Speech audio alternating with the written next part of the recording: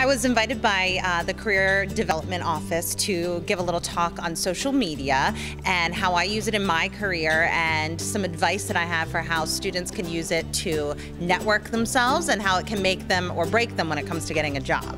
I'm a communications major, and having a social media presence is very important for my major. It's both a fun tool and it's an important tool. So it's fun for me to get a chance to interact and share a little bit of my stories, and hopefully they can learn something from my talk today.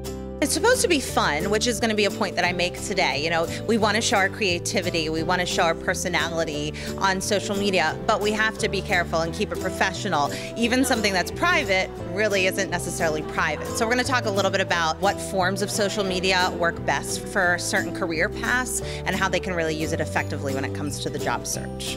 The knowledge she can give you is it's unparalleled. It's great to have a local celebrity come and talk about how to be successful and how she became successful.